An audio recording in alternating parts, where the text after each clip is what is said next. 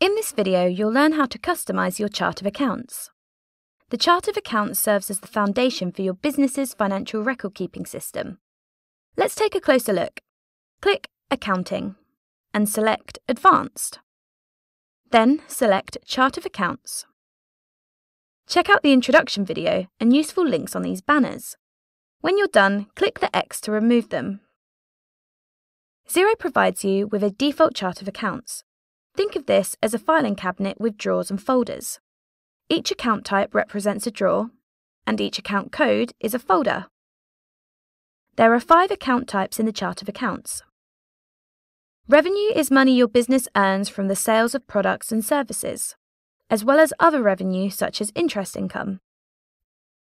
Expenses is money your business spends to produce the goods or services that you sell, for example, advertising costs and bank fees.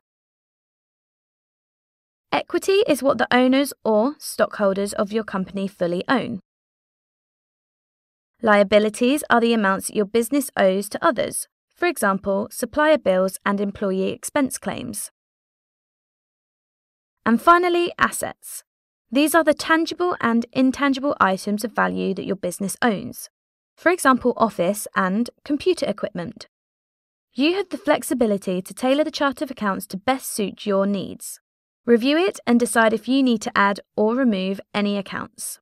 For example, you want to create an account to track money spent on contractors. Click Add Account. Start by selecting the account type. This determines where in the reports the account will show.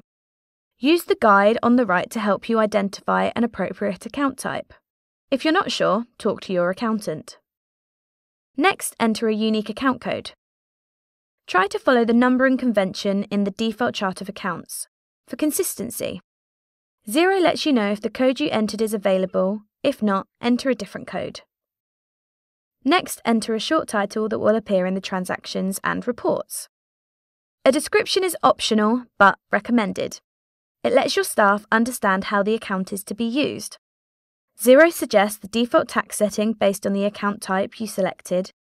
This determines the default tax that Xero will allocate to the transactions that use this account.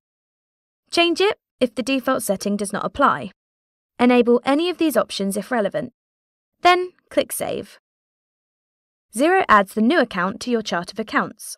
You can find it under All Accounts or in the relevant tab. For example, Expenses. To edit an account, just drill into it and make the required changes. For example, decide to show it on the dashboard watch list, then save. Next, check if there are any accounts you won't be using. Remove them to tidy up your chart of accounts and keep only those accounts that are relevant to your business. Click the checkbox to select an account, and click Delete. If there are transactions coded to this account, Xero will archive it instead.